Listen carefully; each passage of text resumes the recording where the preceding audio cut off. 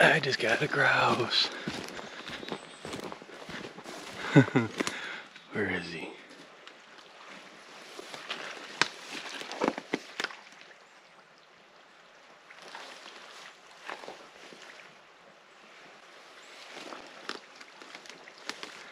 He's right around here somewhere. Oh, here he is. Let me get my gun put away.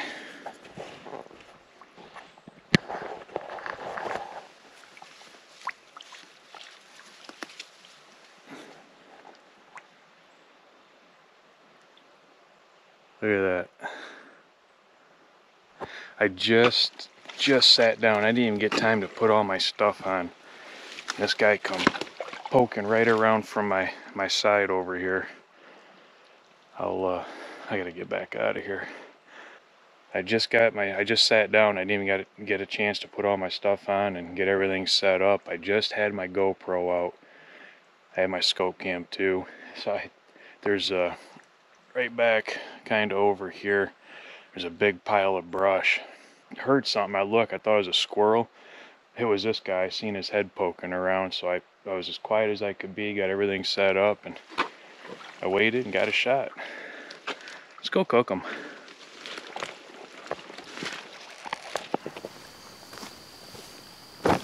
Alright, so we got our grouse breast here. It's just one breast. I'm gonna fillet it open so it's kind of somewhat thin, so I'm gonna roll it up here in a minute. That'll work. It's just a big flat thin piece now.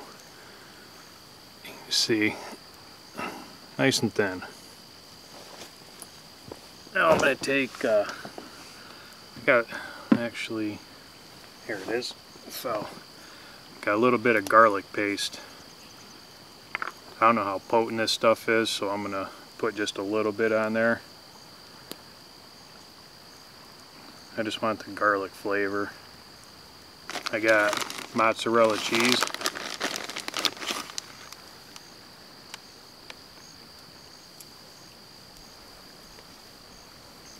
Some Alfredo sauce.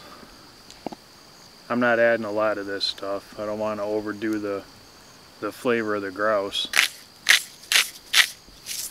And a little onion powder.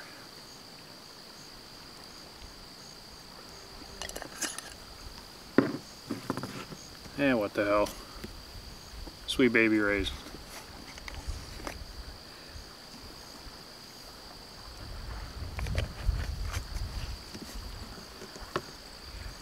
Now I'm going to take it and roll it so all that stuff is hopefully inside. It actually kind of worked. It's like a little pizza roll looking thing. Now, this is a piece of thick cut bacon. I'm going to wrap that around this whole thing. The bacon should keep it, like the fats from the bacon should keep it kind of moist. I just found just a piece of a pine branch I whittled and burnt the end so it wasn't so sticky. I'm going to poke through this whole thing and hold the bacon to the grouse breast. That is a bacon wrapped grouse breast. Now I'm going to go put it on the fire.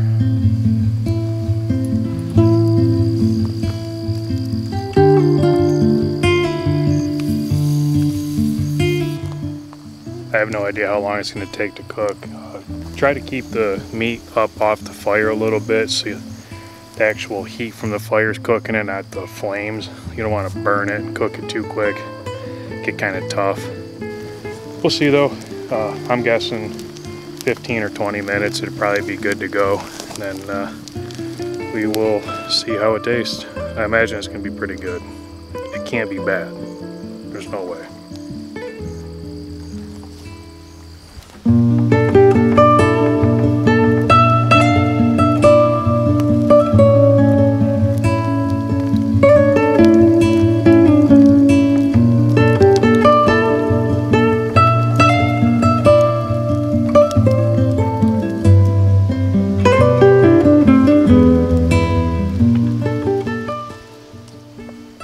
Alright, I'm gonna cut into this thing. Oh yeah, it's done. Let's see, focus. All the cheese is still in there. I have a feeling that's gonna be pretty good. Oh, that meat's still juicy as hell too. That bacon really helped out. Yeah, you can see all the cheese still on. I don't know if you can see it or not. All the cheese still on top. Get out of here, fly. Alright, let's try it. Man, I can taste that garlic. That really adds to it. This is really good. Kind of just thought of the idea with the stuff I have here. I'm glad I did.